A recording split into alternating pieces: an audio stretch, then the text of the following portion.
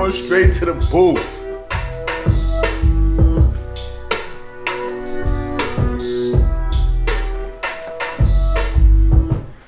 Bro, what's going on?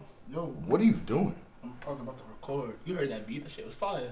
Bro, you doing everything but my interview, bro. Yo, Come, bro. come on, bro, please, come on, bro. Doctor, Just Talks coming soon. Yo, wait. We got work to do. What y'all doing, man? Lately I've been moving through the motion. Feel like I'm drowning in the ocean. Doctor. I never asked you how you got your name. You know what's crazy is that a lot more lately people have been asking me that, and people never used to ask before. It's like now they give a fuck. You feel me? So the nickname Doctor came from a teacher in middle school, Miss Olaby. When I went to museum, she would call me Doctor because my dad is a doctor, and I was like a little problem child. So she'd be like, "Oh, I'm gonna remind you every day to be just like your dad." And so then my friends thought it was funny, so they started saying it, started calling me Doctor. It stuck, and like when I started rapping, I was like, all right, I'm gonna just, you know what I'm saying, be Doctor. And then one day I was in my man's crib, my homie Rel, and he was, I had walked in, and he was like, Doctor. And I was like, damn, that shit had a nice ring to it. Like, you know what? I'm gonna just run with that. You know what I'm saying? Just stuck from there. Yeah, so shout out to my man, Rel. That's fire. Word. Going into beginning when you first started music. Yeah, I always been a creative person. I always been somebody who's been in tune with like art and media, you know what I'm saying, and music, you know what I'm saying, all these fields of creativity, these different outlets. But I really like started to get heavy into music when making my own music when I finished high school, like towards the end of high school. Word, that's when I was like, now I really am dedicated to this. Like this is who I want to be, you know? So was there a specific like artist at the time, or is it just at that time? I'll probably say Lil Wayne at that time. At that time, it was definitely probably Lil Wayne. He was going crazy, just taking everybody beats and flipping everybody joint. It's a hit. Wayne flipped it. It's another hit. So I was like, damn, that's crazy. You know, I saw something like a week ago, 2 weeks ago, and it was talking about like the best like mixtapes of all time. And somebody was tight because they said they didn't think that the Drought 2 should have been on there. And I was like, I don't know. If you a Wayne fan, that Drought 2 I ain't gonna lie. mixtape. Drought 2, Drought 3, the Drought is Over series, those was crazy. Like That, everything he was doing back then was insane. cause what was the shit that he rapped over? It was the Beyonce shit. And he flipped it. The Upgrade You joint. That was crazy. Yeah. that was one of crazy. them ones, huh? Talking y'all shit right now. Yeah. That one was crazy. For sure. But yeah, that's the time. But yeah, so high school. Yeah, so around that time, I was just like, you know, a lot of dudes around me was making music, and, you know, I was just like, yo, I just want to rap. Like, I just want to spit fire, you know what I'm saying? Just say cool shit, you know what I'm saying? Like, the way I perceive things and the way I live through things. So, you know what I'm saying? That's just always been what my music is. It's just me just retelling my perspective on certain things that have happened to me and that have happened around me. You know? Yeah, but a lot of like the content that you have in your music, because I was going to ask specifically, we'll jump right into it because talk about the undeniable. We talk about a song like Family Court, which is a lot about like what is going on in your life. Right. So yeah, definitely. So yeah, like I said, my music has always been that. You know what I'm saying? The Undeniable and If Not Me Then Who, these are the first two tapes that I've had on all streaming platforms. Before that, I was on SoundCloud. I got about 3 tapes on SoundCloud, Soda and Medicine, 3 Pac and 19. When it came to the Undeniable and Family Court in specific, because Family Court was one of the first songs I had for that tape, it was like, at that time, like I said, I was going through a lot of different things. And you could hear, actually, I recorded Family Court. I had COVID while I was recording Family Court. I didn't even know it. So that's, if you listen to it, like my voice sounds like a little extra raspy. Yeah, and it's because I was losing my voice and shit, you know what I'm saying? But I was just writing, you know, everything I write from the heart and it comes straight to my mind, you know what I'm saying? Everybody be like, yo, how do you freestyle? How do you do this? How do you do that? The beat really tells me what to say. It gives me the energy, you know what I'm saying? So, word. And what about If Not Me, then Who? If Not Me, Then Who? I was almost done with If Not Me, Then Who around the time where I released the Undeniable.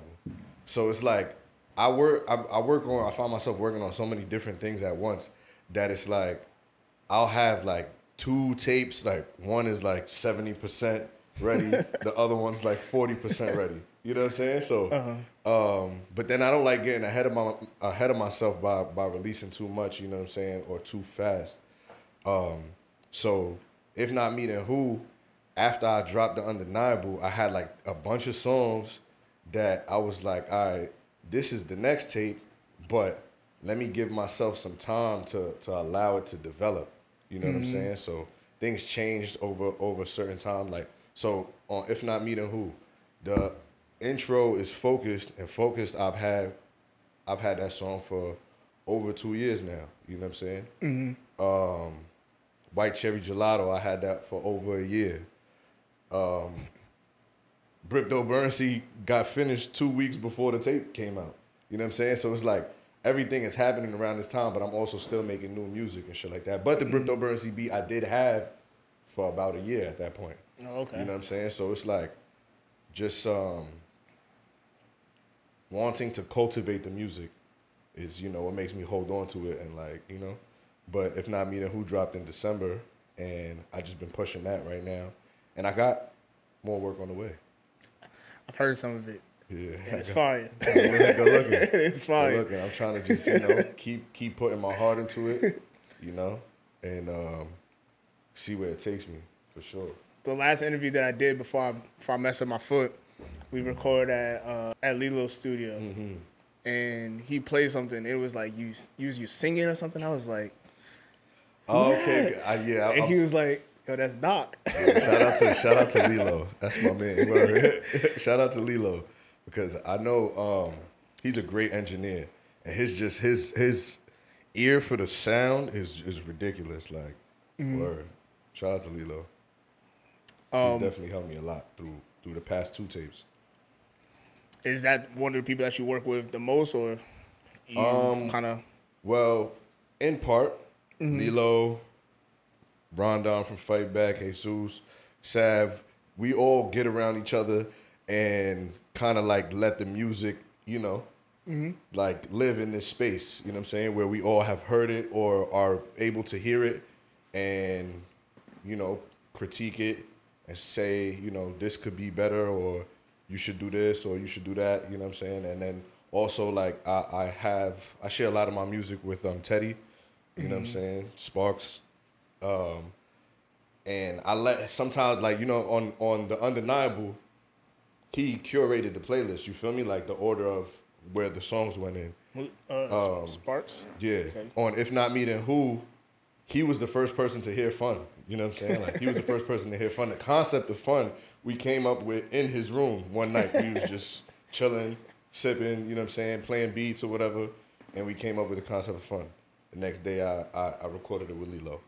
You know? That's fine. So, the freestyles that you've done. Yeah. Because I like those, bro. I got more coming. You got some more coming? I got more coming. Are those just loosies, or you going to put those, like, in... Like, you gonna put those, incorporate those, or just to show people that what you can do? I was trying to keep it low, because I've been using those to build, you know, content on my social media, and also to just bring a different flair to when I go to do interviews and podcasts and shit like that. You know, I just want to bring a different type of energy. I want people to see, you know what I'm saying? Like, I'm really talking this shit right now. I'm really talking this shit, and I'm not gonna stop neither. Word. But yeah, I got a tape coming. Excuse me. I got a tape coming. It's basically like a tape of freestyles. You feel me? So the 2 freestyles from the pod is gonna be on there. It's Down and Out, and I did Dead Presidents. The Corner Kings joints is gonna be on there. That was I did a Lil Durk beat, and I did a Sauce Walker freestyle beat. And I probably got like 6 more freestyles that niggas haven't heard. I might have teased them on my IG, but those is gonna be on there too. So it's gonna be like a freestyle tape, like a mixtape. This one, obviously, I can't put on all DSPs because I can't profit off of those beats that I don't own. So it's gonna be one of those mainly for SoundCloud things. And like I said, I've been using it to build content and push that. That's fine. Cause especially now, because you got to keep your name in the algorithm and got to keep it like doing that, or you kind of just. Yeah, and me, like, I don't be on social media so crazy. Like, I'll post on my story, but like I'll forget to post on my actual page. You know what I'm saying? You know, you got to keep up with shit like that, and it's tough. It's tough. I don't know. You know, I respect all the people that do it. Yeah, you got to build the habit of it. I respect the people that do it because it's like it takes time. Like Sav is somebody that does it all the time. Like he's on it. Like he's always posting. Yeah, when I see Foreign, I'm like, yo, this dude, how does he do it? You know what I'm saying? Like, how does he do it? My man got posts running all day. You know what I'm saying? And that's cool. You know what I'm saying? Like, I strive to be that attentive to that platform too. Because I don't know, is it just like who you are, or is it because like for me, the reason why I don't do it, I post on my story the same, but like I won't post pictures because it's the same thing. Like I won't post a lot of stories because I'm just like, I feel like I'm posting too much. I feel like I'm doing too much, so I won't post. You know what I mean? I mean, first, I don't really take too many pictures of myself. Like, I don't take selfies. Like, I can't. It feels weird to be like, you know, with the camera in front of my face. Like, it feels weird like that. You know what I'm saying? I can take a picture every once in a while. All right. Or if I'm out looking nice, all right, cool, I want to flick.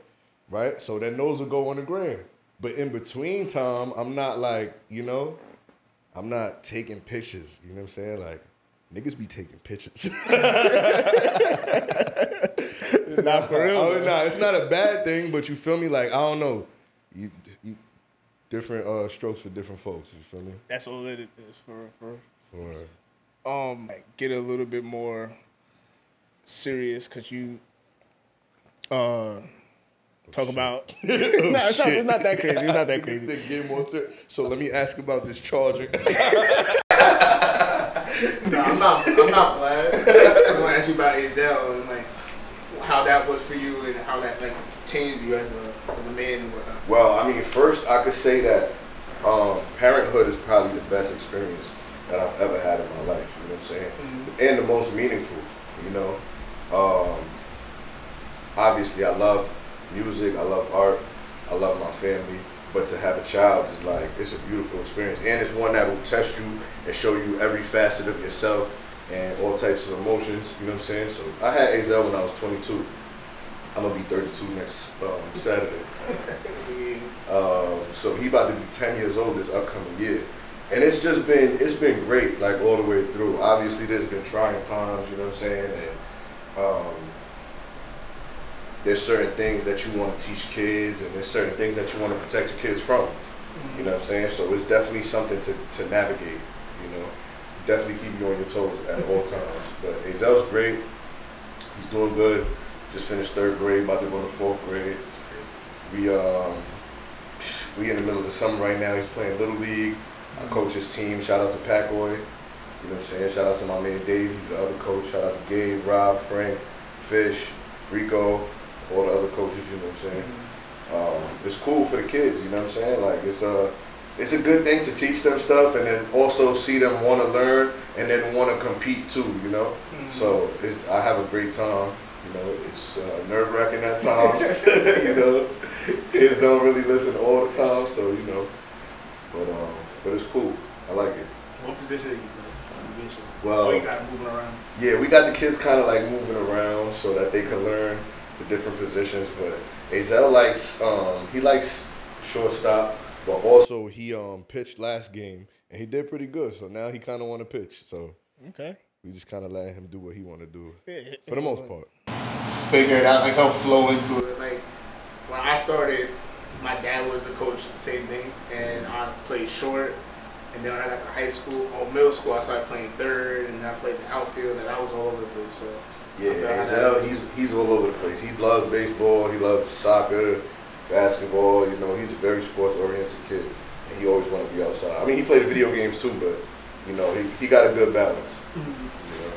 And the other reason why I bring him up was because one of your biggest fan. I saw like that video when you did the open mic. Oh, and yeah. He was sitting right there. He was doing it with you. That was at Bougie Brews on Main Street in Yonkers. I had went there. I forget they was doing, I guess, a kind of big event that day. But I think Tom Ray was hosting. Shout out to Tom Ray. That's a good dude. And my man Malls was there, and me and Skull went over there to perform, and it was cool. It was cool. I liked it. And Azel, as soon as I'm getting ready to perform, Azel like, yo. I'm like, what's going on? Like, he acting antsy. I'm like, yo, what's up? And he's like, I want to perform with you. I'm like, you know the words? He's like looking at me like, yeah, I know. Like, if he wrote them, like, so I'm like, you know what? Let's do it. And yeah, it was good. Azel loves music too. You know, sometimes I let him, you know, get up on the mic. He even recorded a song when he was a little baby. You know what I'm saying? I mean, I don't have that file anymore on my laptop, but I remember he had recorded a whole song when he was a little baby. You know what I'm saying? Right. So he loves it. He likes being around it. You know what I'm saying? He's a very creative kid himself. At getting older, and I don't have kids yet, but like I kind of like observe other people and I see like what they're doing that I admire that they're able to do with their kids. So I can keep that in mind because is that something that I'm gonna be able to do myself? You know what I mean? So I like that. That it was cool to see like him sitting there and you going in, and then he's saying the next like line. Right. You know that shit was tough to me. And it's funny too because after we finished performing, he like, all right, now I'm gonna perform by myself. I'm like, what you gonna perform? He's like, your song. Like, bro, you can't just come up on my song to perform. Like, that's not how it works. So a question that I've been asking everybody, is if money wasn't a thing, like, because we live in a society. Well, it's kind of the world, but we live in a society, especially living in New York, where money is kind of like the main thing. Like, we have to worry about money all the time, working and whatnot, right? Mm-hmm. If you didn't have to worry about money, you can just do whatever you wanted. Like, you could retire right now. What would it be that you would be doing? I'll probably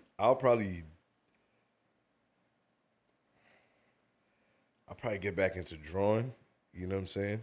Get back into my artwork heavy. Because one thing that I've always wanted, you know what I'm saying? But besides music, because I would do music. I would continue to do music.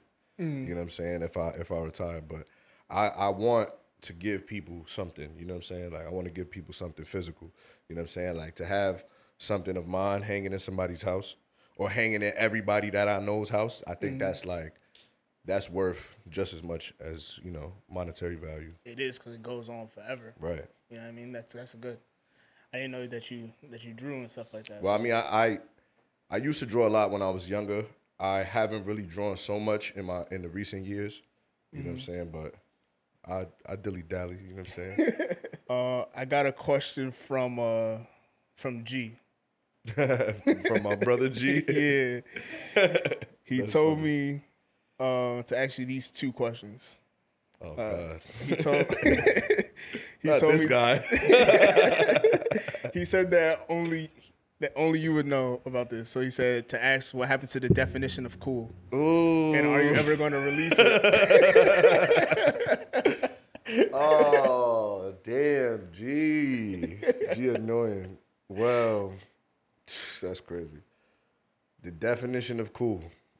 All right, so the definition of cool was the acronym DOC, you know, definition of cool. My friend Felicia, who is a poet, and she was part of a dance group when we was in high school, and they was definition of cool. And when I seen that, I was like, yeah, I'm jacking that. I was like, I need it. Word. So that was supposed to be one of the projects that I dropped, one of the tapes that I dropped. And like, so like I said, this was back in high school. We was talking definition of cool shit. Me and my niggas in high school, and then my friends who knew about music, who knew about me making music and shit. But I didn't end up releasing a solo project till I was like 24. Word.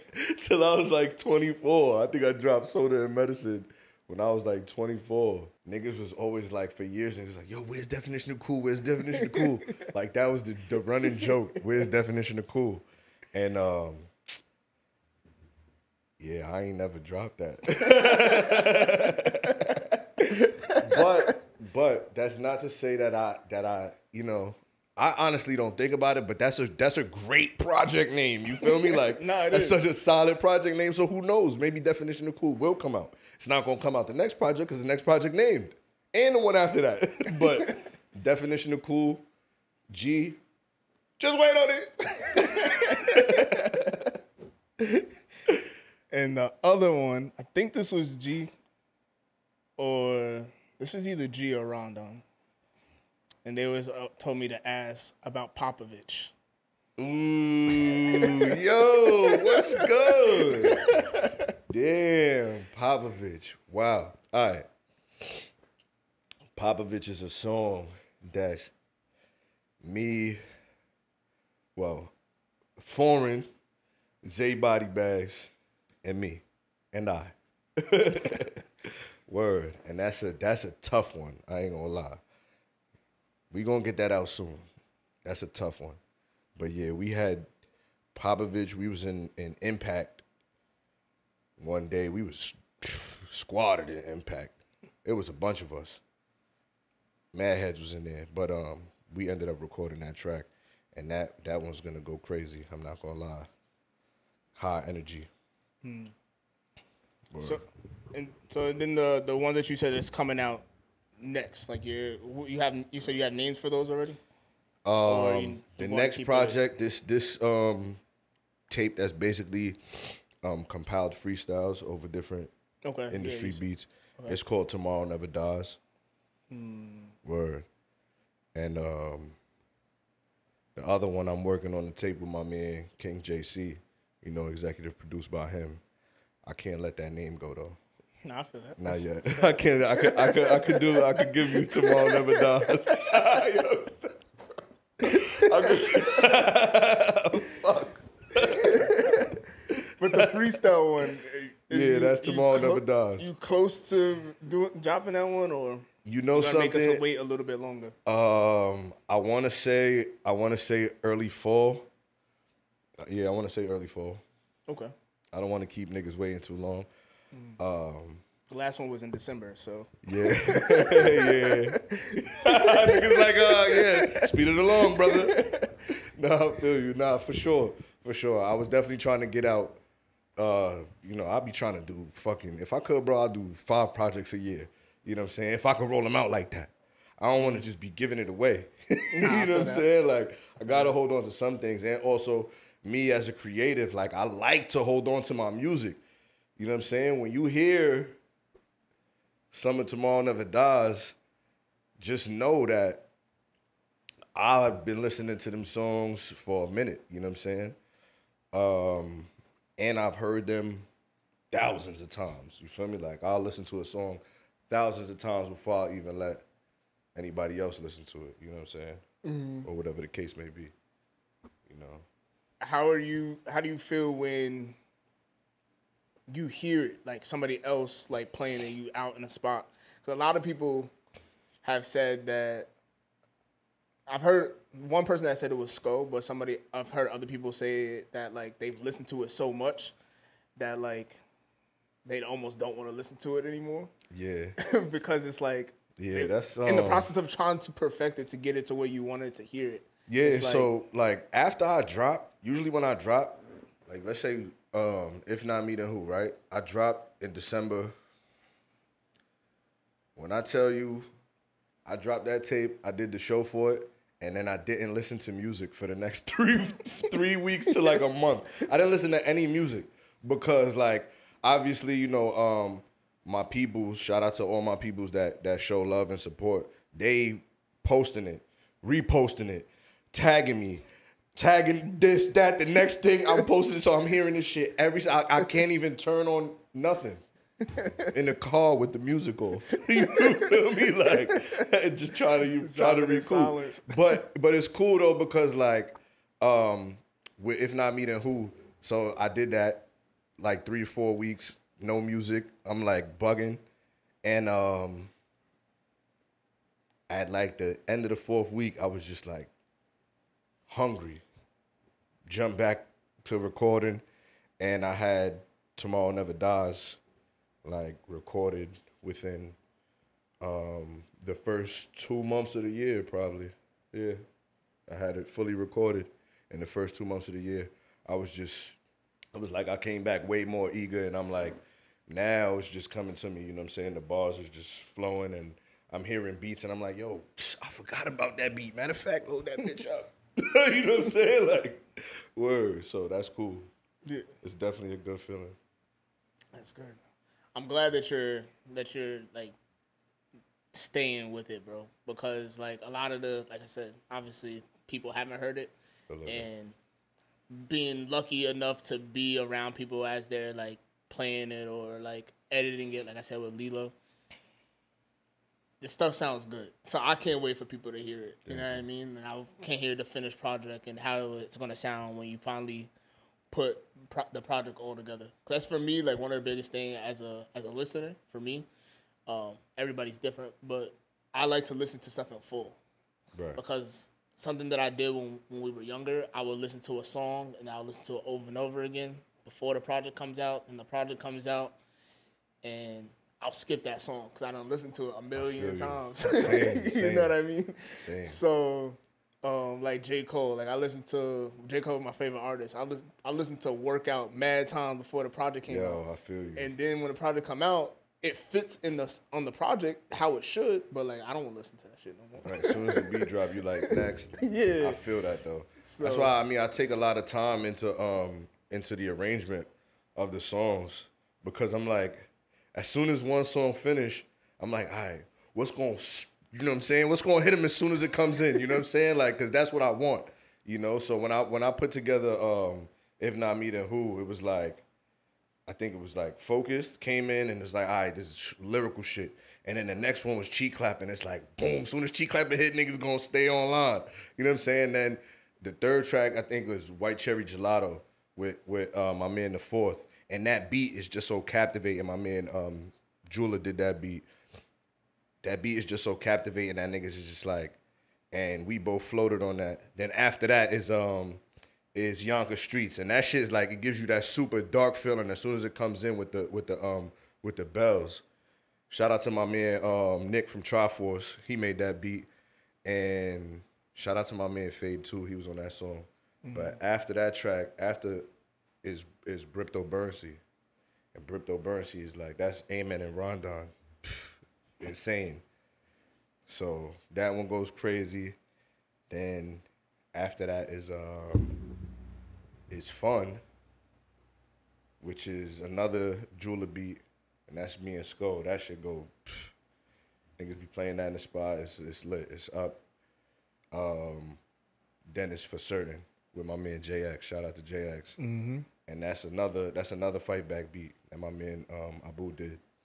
Mm-hmm. Word. So it was like I tried to like really calculate like what order I was putting the songs in. You know what I'm saying? I have it written on my wall in my room, because I was just like fucking with it so much, you know what I'm saying, throughout the time that I was working on it.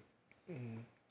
For me, if there's anything that you ever need from me, like if it's something like as far as an opinion, like, yeah, I mean, you know how we of course, already, like, yeah, I'll definitely send you the music, and you know what I'm saying, I gotta get a part 2 after the tape drops. Mm-hmm, for sure. What I'm saying, so come in here, get a part 2 with you, and you know what I'm saying? It's just, I'm glad to be here, glad to be able to support your platform the way that you support mine. Mm-hmm. You know what I'm saying? Of course, and bro. It's great to do more of this, and when you gonna open up the freestyle segment, cause you know what I'm saying? You wanna be the first one? Yo, let me know. We could do it. Absolutely. You know? I got you. I'm definitely down for that. No, I definitely appreciate you, bro. I Word, appreciate absolutely. you for coming out and doing this. And Yeah, for sure. You know, I'll definitely be back soon, for sure. for sure. Thank you. I appreciate you guys for tuning in. I don't know which camera it is because there's a bunch of them. I'm clapped. I don't even think I looked at the camera this whole time. Peace. Lately I've been moving through the motion. Feel like I'm drowning in the ocean.